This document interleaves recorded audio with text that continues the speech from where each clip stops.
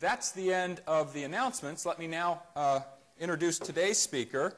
Professor Milton Feng has come to speak to us today about transistor to light-emitting transistor, and we really appreciate him coming. Let me just give you a couple of the highlights of his career.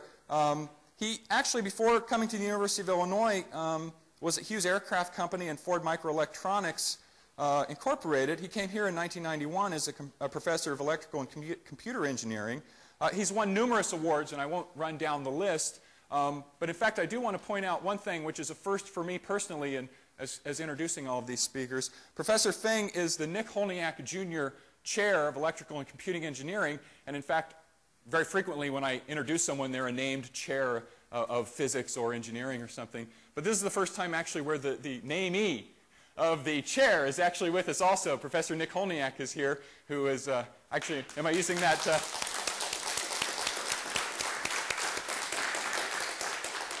Apologize for probably incorrectly using the term namee.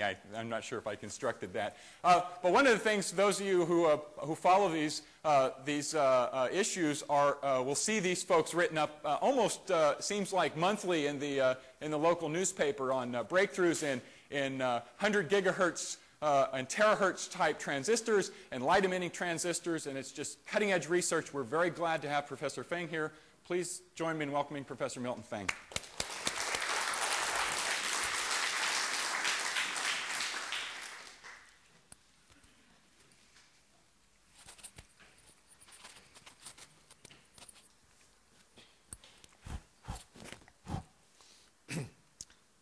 Thank you very much to have this opportunity to give a talk here. And last time I was here was when I was a graduate student, and I was listening to John Bardeen's talk in here. That was in the early 1975 time frame. So it's a great honor to be able to here to give a talk. Secondly, I want to say that actually my daughter has been sitting here many times to listen to talk from high school physics, and at the end she actually majored in electrical engineering. Just to let you know that just in case you don't want to major in physics, you can always sign up with electrical engineering for that. I think electrical engineering is very close to a lot of physics, especially in device integrated circuit area. So I want to encourage you that not only look at physics, but also look at device and application on that. So, so today's we like to talk a little bit about is the transistor to transistor laser and how the invention process was being developed and the work on that. And since my daughter warned me I should not have show any formula or equation, so I decided not to do that.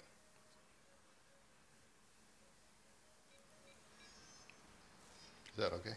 Yeah. Can you hear? Maybe you want to move the microphone up a little bit.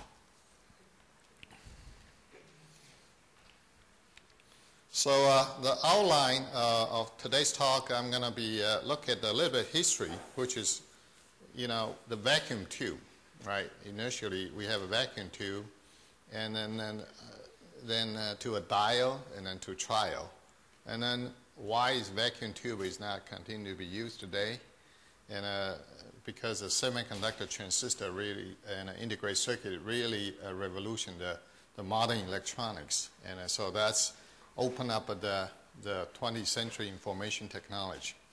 And then we're going to talk a little bit about the invention of light emitting diode, LED. I guess is going to be one of the biggest invention right after transistor, and it's been very popularly used today and for the future as well. And then we're talking about from LED to laser, and then we're talking about new invention of the light emitting transistor and later the transistor laser on that.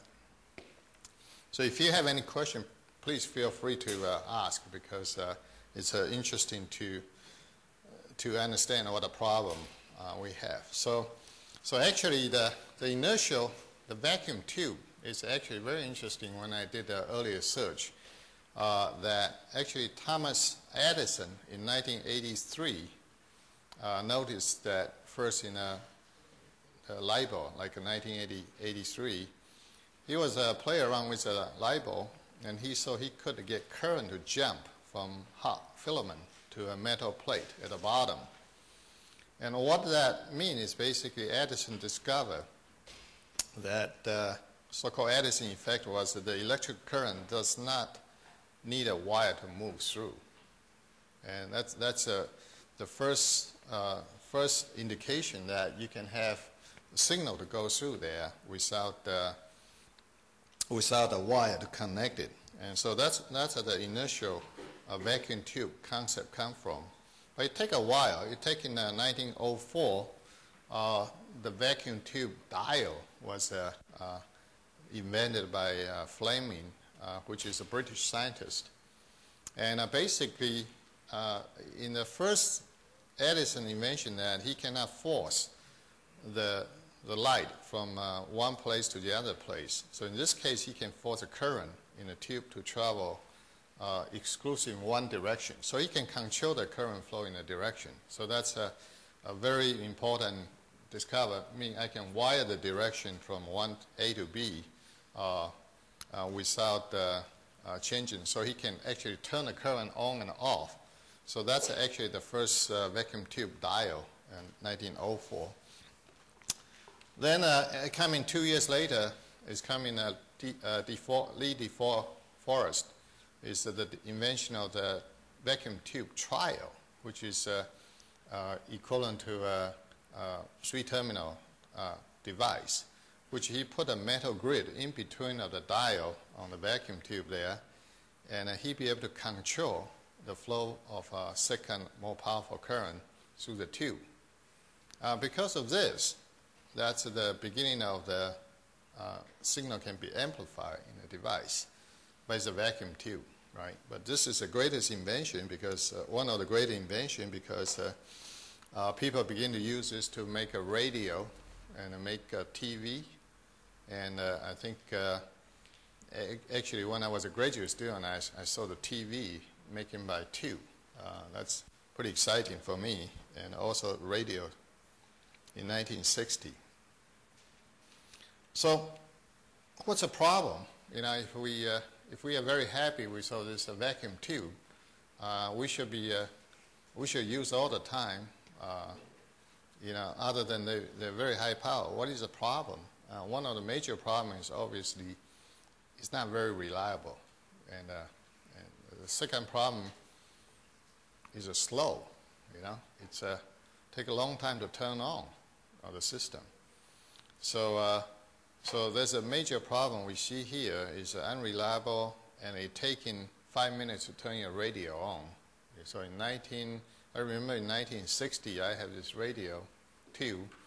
It takes 5 minutes to warm up, and I have this TV take at least 10 minutes to 20 minutes to see the first picture when I turn on. And for today's standard, most of the kids want to have a 6-screen, 7-screen open at a microsecond time. This is very slow, right? You probably did a lot of other work before you waiting for that. But it takes 20 minutes, I remember that. You know, just take a 20 minutes also.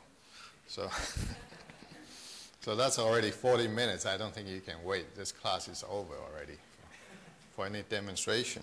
So obviously the problem is people recognize that problem. Even though the invention is 1906, there's a lot of things being made already in 1960, 1970. Actually, TV, radio being made, but the problem caused it, you know, in the radar and other stuff. So Bell Lab, actually Marvin Kelly at the Bell Lab, tried to formulate a solid-state semiconductor people, and try to find a new switch, semiconductor switch, to replace this programmatic vacuum tube system. So this people compose three pretty brilliant scientists. One of them is Bill Shockley. He was a team leader, and then I think they recruited, Bratton's already there. I think Bardeen was recruited in to get the theoretical background going for that.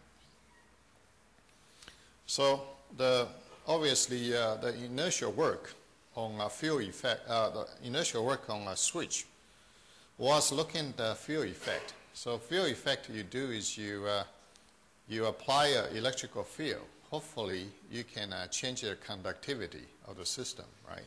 So that's pretty simple. You got a piece of metal, you flow the electrons through the metal. If you apply electrical field, hopefully you can get diffraction. And they think the same way to apply to semiconductor. Hopefully they can do that field effect device. But for all they working for a couple of years, nothing happened.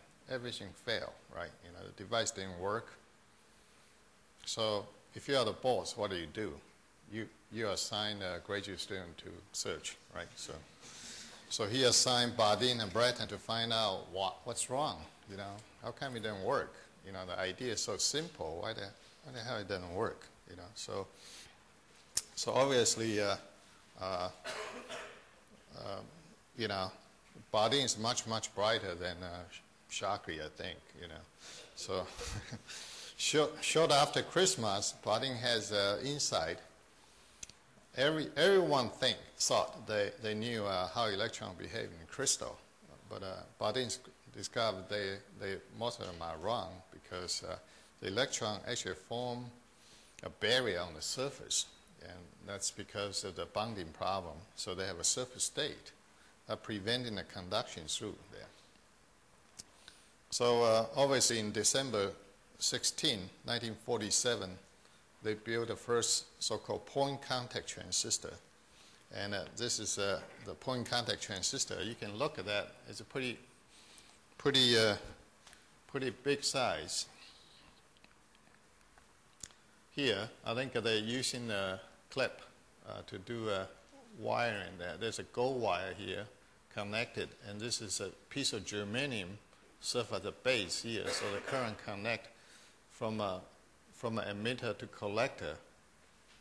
You know, the current transport from this way to this way, and there's a base here to do the base current control. So that, like at the terminal, you control the base current and flow the current this way on the system there. So that's first transistor work. And it's pretty amazing if you look at this device. You know, that's how the invention started. Yes. Is that ice on the top of that? Is that cold or ice? Oh, that's very good. That's a metal, actually. That's an artifact. That's just a reflection artifact on the top. Yeah. But you know, I love him. What he had to say, right? That's an amazing thing because there is no technology. These people just do this out of their minds, out of their abilities. There's no technology. There are no recipes. There's no place you can turn to see how to do this. How do you do it when there's nothing? And that's remarkable. That's absolutely unbelievable. See, it's crude. It's primitive. That thing is so huge compared to an integrated circuit, it's unbelievable. Yet Right. There's how it began, right there.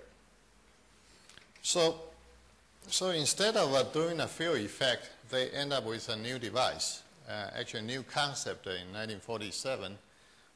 They be able to show that you can inject a carrier here and collect the carrier out through that metal, through the gold wire there, and then the piece of semiconductor was actually germanium, and the current actually recombined here. What was interesting is, as you know, all the wire is conducting with the electron, and when they hit the semiconductor, they actually inject a hole, right? So they actually flow the hole here instead of electron. So the semiconductor have electron and a hole here. And that's really amazing because now you have electron recombined through the base to recombine hole, and you have a hole to flow through the device here. So if you look at this material, it's an N-type semiconductor, but you have a minority carrier injection into the system. So that's the first time you observe the minority carrier injection into the system and be able to have charging neutrality in 10. That's the amazing things that was interpreted by John Bardeen. And so the transistor actually was accidentally discovered but the interpretation was from Bardeen, and which results into the real transistor work after that. So I just want to say that when you do experimental work, you fail a lot. But you just that one time you did accidentally right, you may discover something new. Okay, so it's not always people thought ahead of time every detail and everything going to happen that way. But actually, they try to do field effect. They end up into a minority carrier injection device, and they invent a transistor for that. For that wonderful idea, they got a Nobel Prize in, I think they got the first Nobel Prize in 1950. Is that 1956, right? Correct. The transistor, and later, of course, John Bardeen was here to develop the BCS theory, the theory of superconductivity. He got the second Nobel Prize, and he's the only person so far got 2 Nobel Prizes in the same field. So he's a great man for that. And the team people, which he has, is I think is the Bardeen when he was young here, and I think Breton is his partner, experimental person. Bill Shark is his team leader, and so 3 of them received the Nobel Prize on that.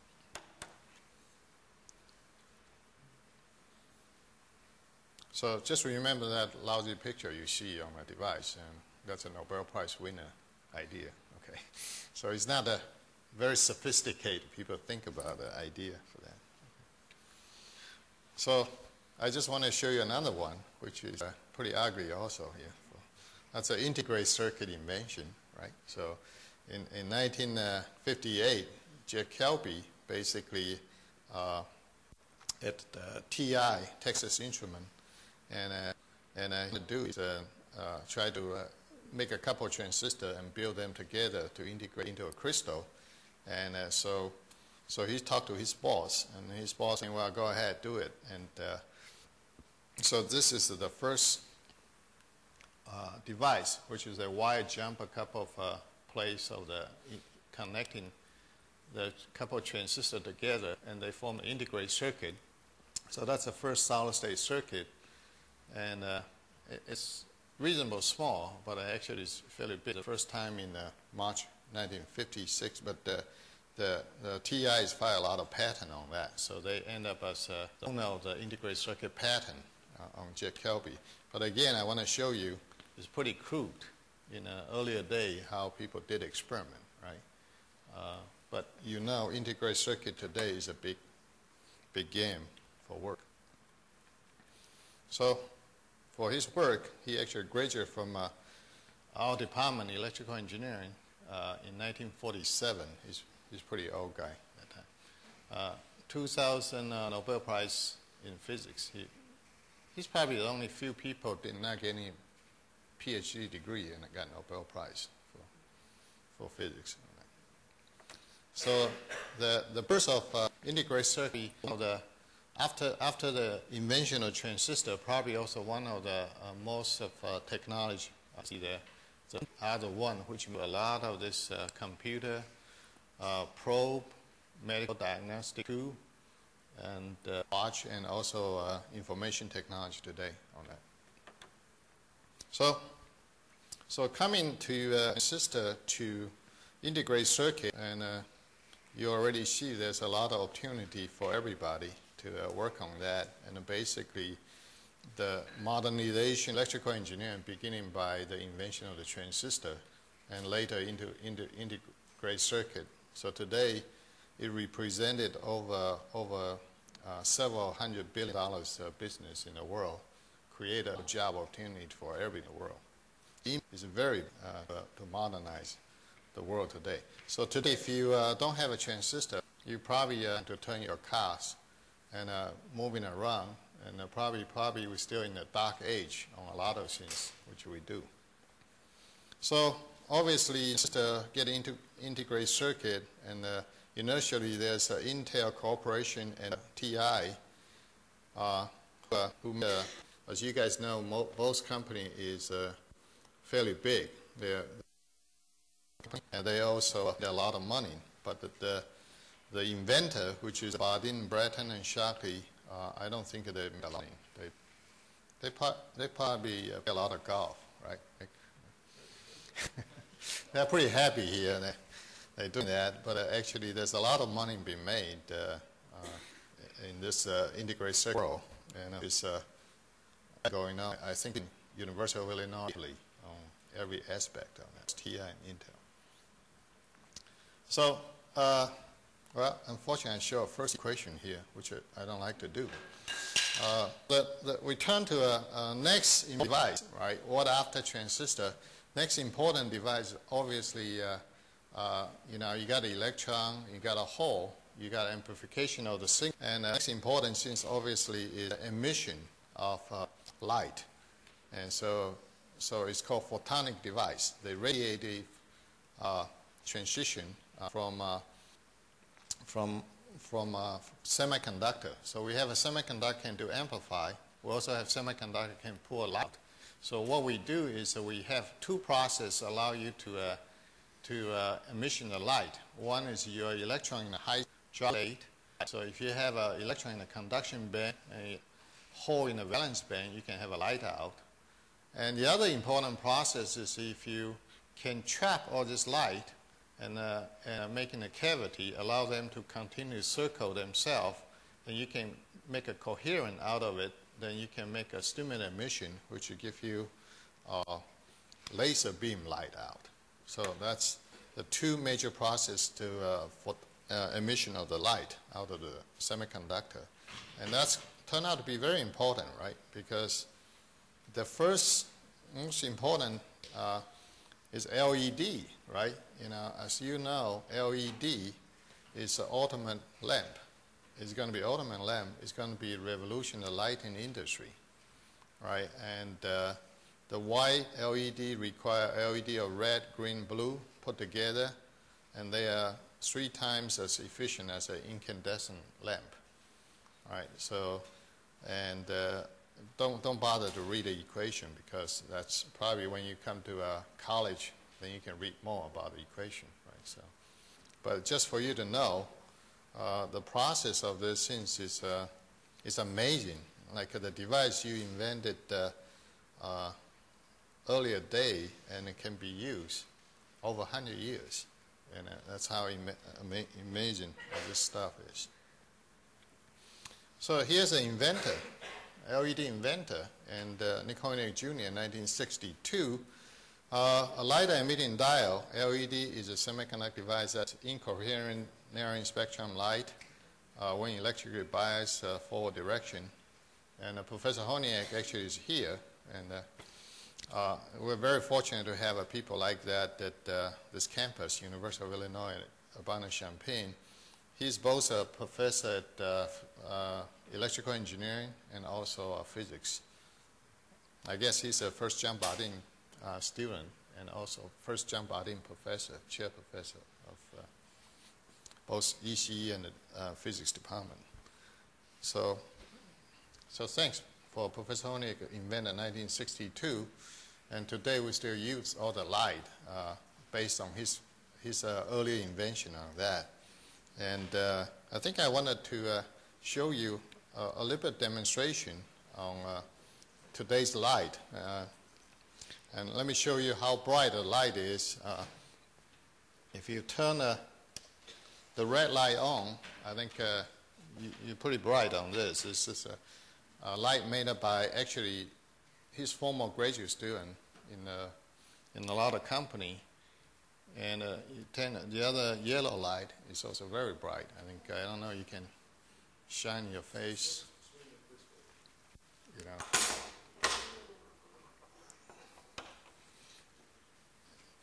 LED is very reliable, right? You don't need to change a light bulb. Move the switch. Turn them on and off. Is that what do you want? Yeah, ratchet. Right. Now do the other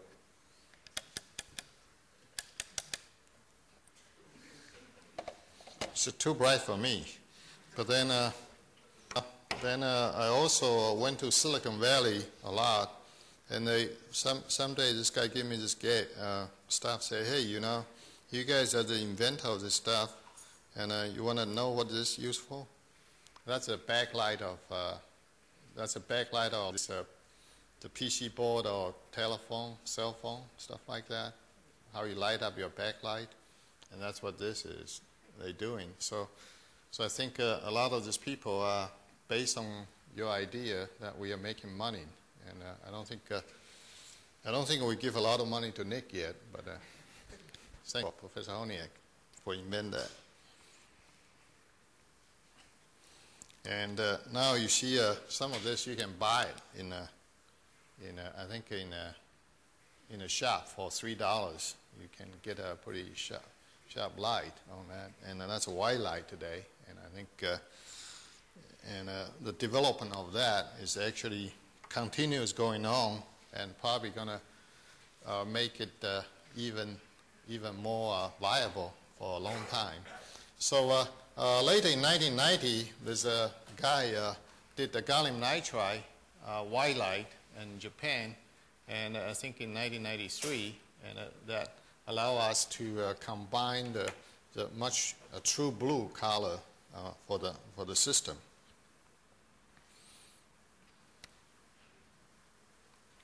So today, like I will show, if you combine a three color of LED, the red, which was initially developed, and the green and blue, you can make any type of a combination for TV, as well as I think all the new TV in the future are going to base on this three color as a backlight on top of the LCD. So that's going to be a very good color TV on high definition, stuff like that. Sir, yeah. do you mind turning those off? It's very difficult Oh. to see you on the screen. It's too bright, I guess, huh? Yes, thank you. Thank you.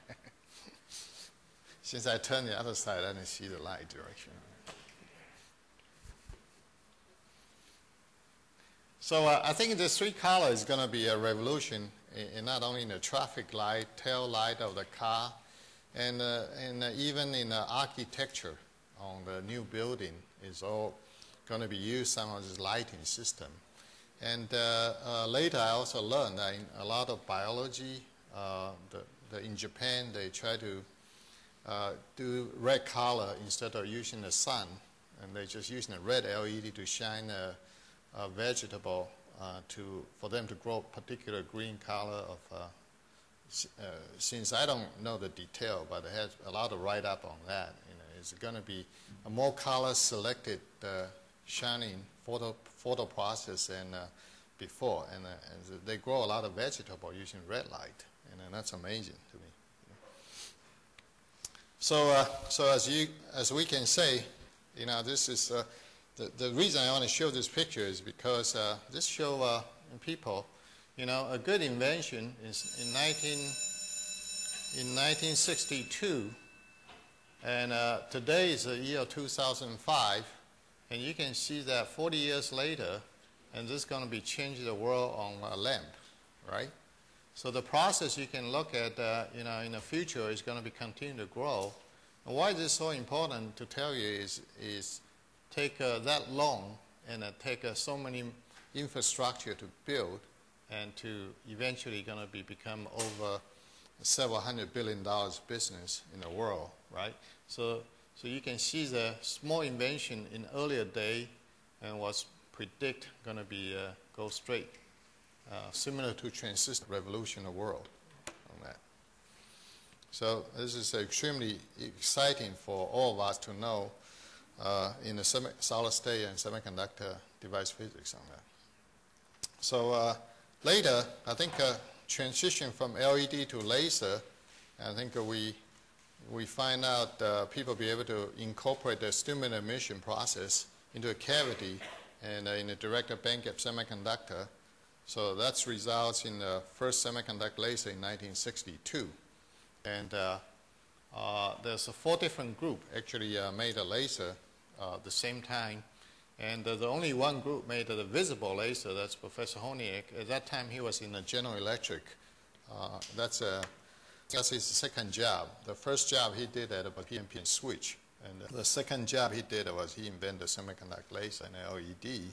So at what age, how old are you, Nick? 30? I was a beginner, Okay.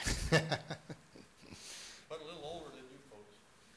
Yeah, it's not that much older than you guys are. But, No, but I came through a place like this, and then yes. then you go to a place like that. Yeah, actually, Nick graduated from here and the John Bardeen, and also get a degree from BS degree here. U of I is a very good school for you to Stop come. for a second. This place didn't exist, this building. But that apparatus existed, and so I watched an experiment that used that apparatus. So this is a very important place. It's a good place to come to.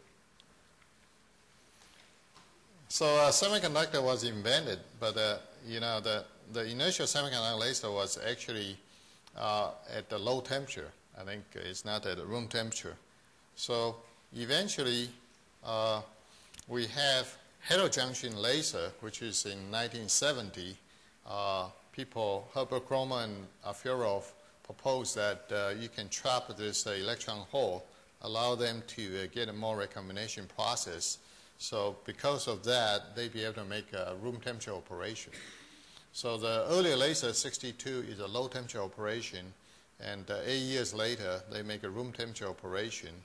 And for that work, they receive a Nobel Prize for making, because everybody wants a room temperature operation because they don't want to cool the temperature down. But fundamental phenomena are already discovered in 1962, and they just make it a better heterostructure to trap the electron hole. Milton, please stop again, Yeah. because it might be interesting for you to know. Kilby got his undergraduate education here at the end of World War II, and Alfurov spent 1970-71 here as a visiting scientist. Mm-hmm. So two of those three have an Illinois connection, this place. Very exciting for seeing people come from here, get Nobel Prize. Actually, Afurov back here twice to give a talk. So okay, so those guys got Nobel Prize already, right? So what we're doing nowadays, we'll be able to make in a very fast transistor in the world, and we have a lot of supporting from Department of Defense, actually Advanced Project Agency, and which pump in about $13 million into University of Illinois, Vitesse, and BAE system to develop actually the very fast transistor and circuit.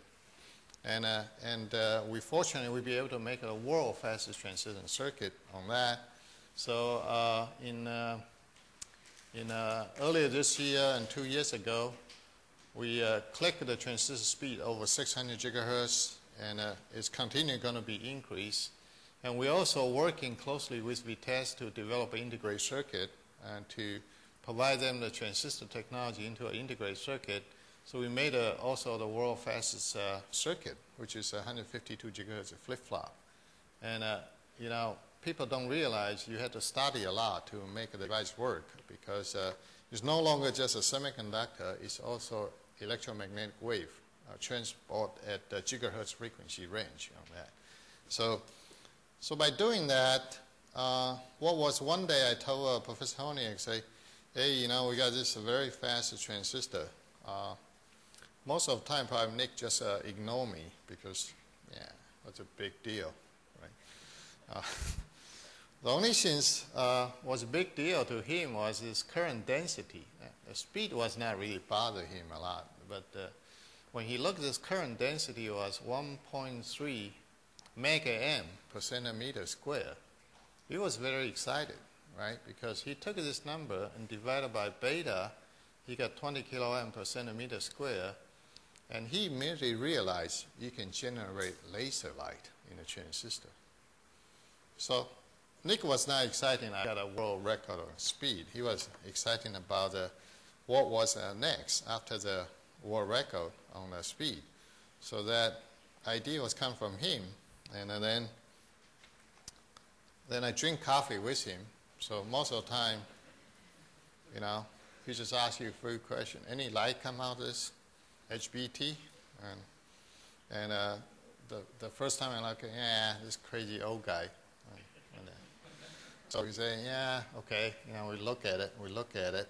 So first experiment, I used a wrong detector. So I couldn't find the light because I was in the wrong wavelengths, right? So I go back, drink a couple more coffee with Nick, I shake hand. I couldn't find the light.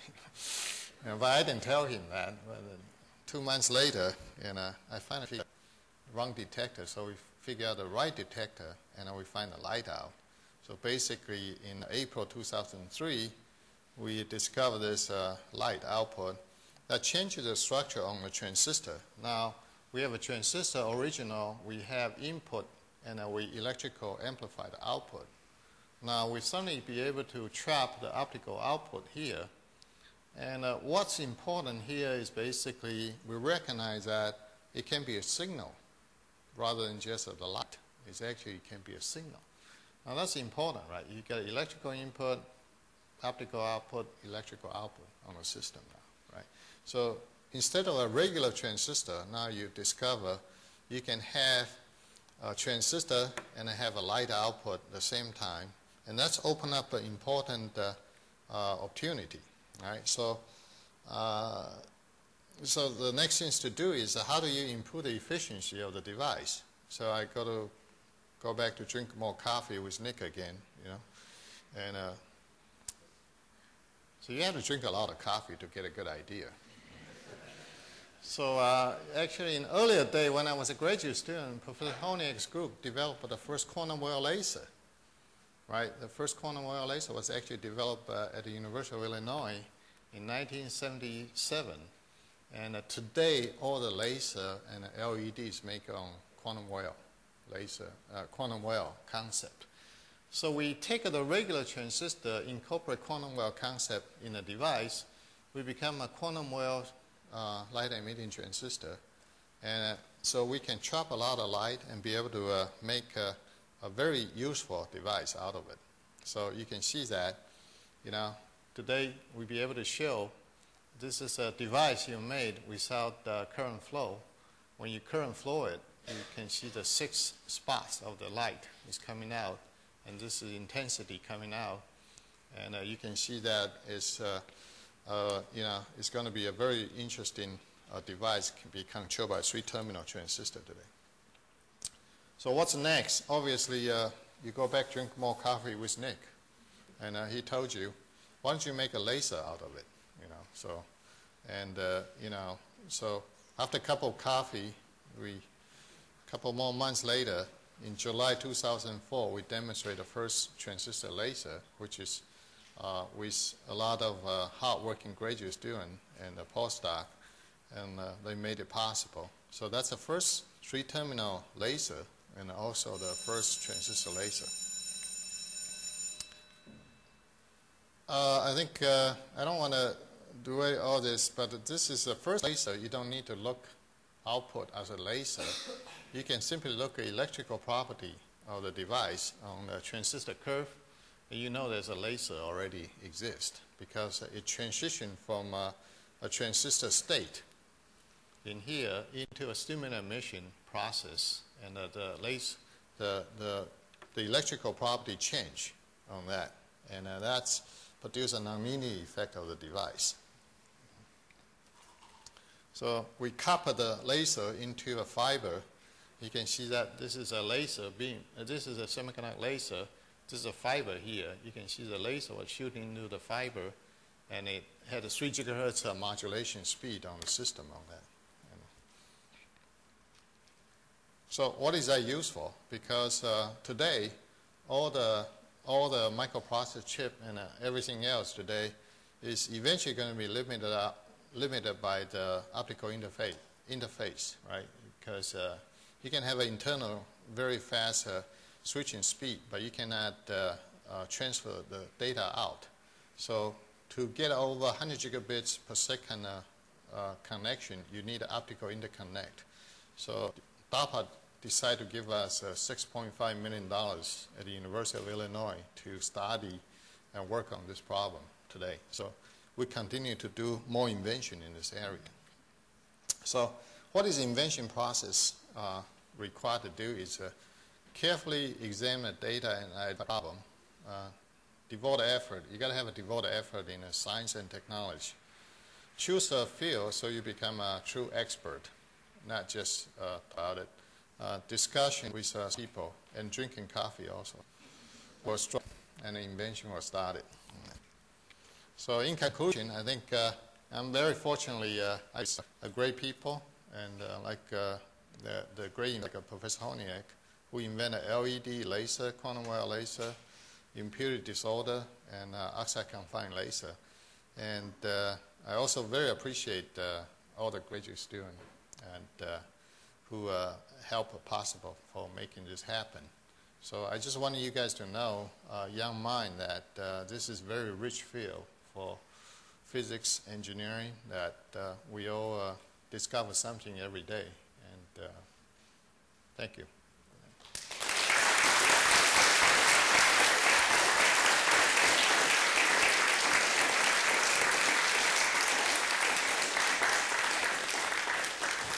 Thanks very much. We have some time for some questions. Yeah.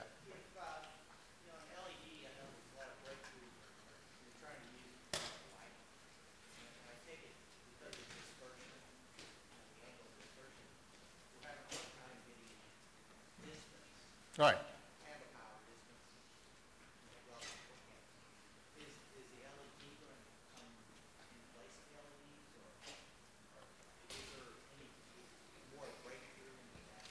Could you repeat the question? Now the question is basically LED is the light is divergent, so you can only have a certain distance on that. Is LED can replace LED to do that? The answer is no. I think LED is more to how to control a high-speed monitor and do some display, but you can get in a different angle focus. But LED do not use all electron-hole pair to light up the system. It's only using the fast electron-hole pair to manipulate the system. Okay. Yeah. What wavelengths are you getting out of LEDs? Currently, we'd be able to get the red color, and we'd be able to, that's 650 nanometer. And we'd be able to get an infrared, which is 850 to 1,000 nanometer. I think we'd be able to get a 1.6 micron deep infrared. So it's a material system dependent. That's why it's very exciting. You can do all different material. And I think that's why there's a lot of research going on, how to carry on that. Yes? Please explain, I understand the word electron. Yeah. Please explain the word holes in your vernacular. What is a hole? Okay. The hole is an empty state of electron. I mean, when there's an electron there, in the valence band, well, I shouldn't use that word. There's a quantum state there. If electron is not occupied there, then there's empty state there. And so in a semiconductor, you have a valence band have all electron occupied state. But if you take a couple of electrons out of there, you become an empty state. Then the electron in the valence band can move around and look like a hole is moving. And so that's the hole. The hole in a crystal is very real. It's as real as an electron is. Yeah. And if we go talk to, I don't know if Kevin is a high energy physicist, but there are high energy physicists in here, and they'll tell you if they stop energy at about 2 million electron volts, they get an electron out of the vacuum, and they get a positron, which is a positive electron, like a positive electron. And they got a different name for it. In a crystal, it's atoms, atoms, atoms, but all tied together with electrons. And if it's a neutral crystal like that, in essence, there's nothing conducting. In a copper wire, there are free electrons that move around and conduct. But in a crystal, semiconductor crystal, we've got, if we yank loose one of those electrons, it can conduct, and the place it left behind is a hole. And the readjustment of negative carriers there, electrons, allows that hole to propagate, and it's as real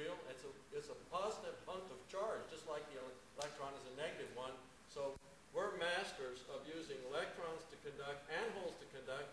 And then, as Professor Feng has pointed out, the electron is up here in energy, the hole is down here, and when one annihilates the other, out comes a photon. You can play games with electrons, conducting, holes conducting, positive, and photons, which are useful themselves, but useful also in the further electronics. The young man has asked a good question about where are we in wavelengths.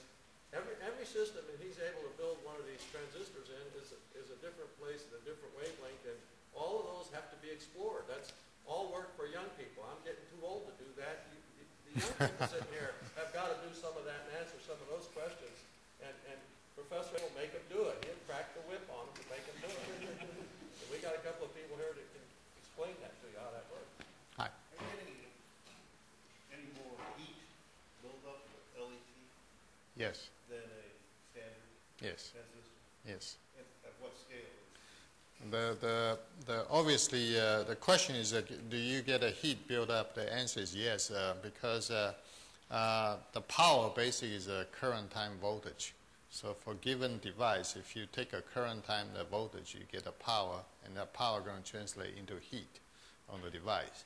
So in this type of device, obviously, you need much more sophisticated compared to a LED, right? That's why to make a transistor laser, the room temperature is a big deal, because you finally be able to demonstrate that's possible to do it.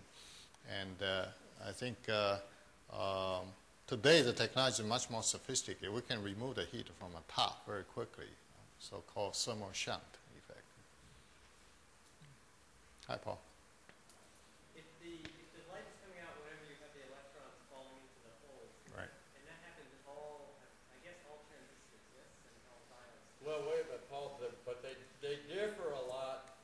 No. Semiconductors are all over the place in properties. Germanium and silicon is not a good candidate because the electron sits over here in momentum, the hole over here, so it's not a good light emitter, nor silicon, though they do emit some light. So there's some interesting games of play there. But the crystals that he uses for HBTs, they're direct gap, the electron sits in momentum over the hole. So all the crystals we make lasers and lamps and so forth out of are all direct crystals. And of course, it's a big problem to know how to do all that, learn all of that. And there is no boundary between the physics, the materials, the chemistry, the electronics. John Bardeen had two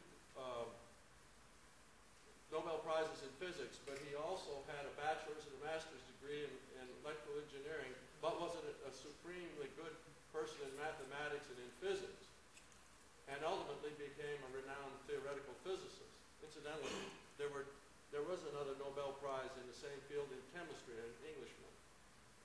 There are 4 double Nobel Prize winners in history. And Bardeen was the only one that was the twice physicist. Englishman was a twice chemist. Madame Curie was chemistry and physics. And Linus Pauling was chemistry and peace prize. So you can see how unique Bardeen was.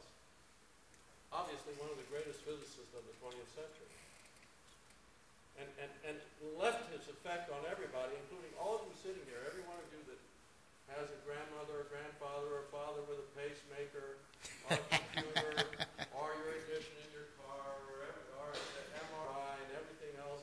This electronics you use today can't be done. It ain't possible with tubes. And the heat problem is a big, well, everything's limited by heat ultimately. It's always generate heat. Always generate heat. Yes. What sort of applications do the crystal lasers have? I think you asked a very good question on what is the application. I think my answer to you. Very smart, go home and write all the good ideas. I think you had to visualize this. We transfer from a 2-port operation into a 3-port operation. And that port going to be open up a lot of new application. People are going to use it. And, just think about it. You have electrical input. You have electrical output, like a regular transistor. Then you got an optical output now. And that can give you one additional play game on the system. So There's been a lot of question on how all the next generation application going to be look like. Actually, this may be the ideal device for the optical electronics integrated circuit. Because before you get an electrical integrated circuit, but you cannot do optical output very quickly. So this is a private form on the device. Okay? You asked 2 questions. Okay. You said that the LED can be used as an optical interconnect. Right. Are the detectors fast enough to Yes. Yeah. Detector is a reverse process of optical process. So if you do a detector in terms of vertical one, you do a waveguide one, then you will be fast enough. Yeah. Okay. Thanks. How do you make LED? I mean, did you use MOCVD or did you use NDE? We did a both. Both techniques can be used. MOCVD, right? We use a lot of MOCVD because it's commercially available. Also, depending on who you're working for. But we're also doing on MBE. But MBE sometimes non-equilibrium grow. There's you get some non-radiative light problem. But it should be able to work both ways once the people figure out. Let's stop there. Those were some great questions. For those of you who might want to learn a little bit more, talk with Professor Feng a little bit more, we encourage you to come down afterwards. But thank you all for coming today. Thank you very much, Professor Feng.